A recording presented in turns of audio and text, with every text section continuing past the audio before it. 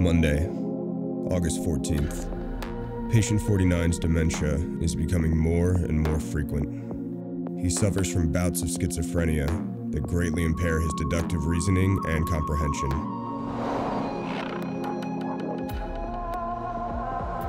His mental disturbances generate paranoid episodes and strange behavior. He's created his own reality.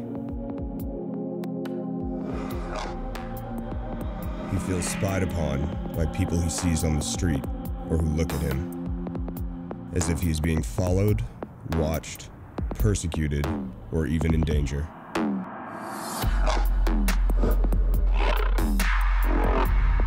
When triggered in a confined social space, this feeling of persecution can cause the patient to lash out without provocation in an ultra-violent manner, causing great harm to himself or those around him.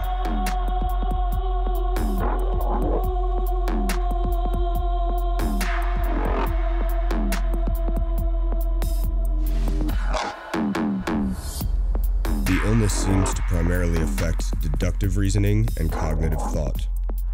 Affected people utter incoherent statements or incomprehensible words that are often invented. The patient thus falls prey to his inner mental turmoil, his internal demons. Unfortunately, he can rarely comprehend his own thoughts and words, which makes recovery of sanity nearly impossible.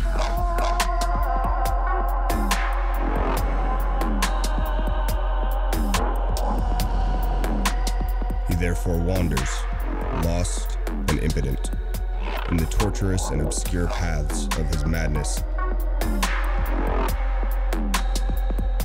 until the light of reason returns.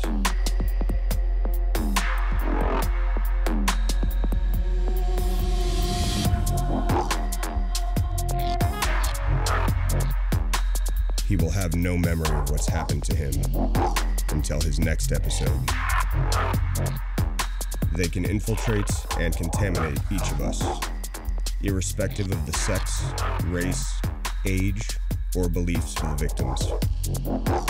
My name is Tony, patient 49.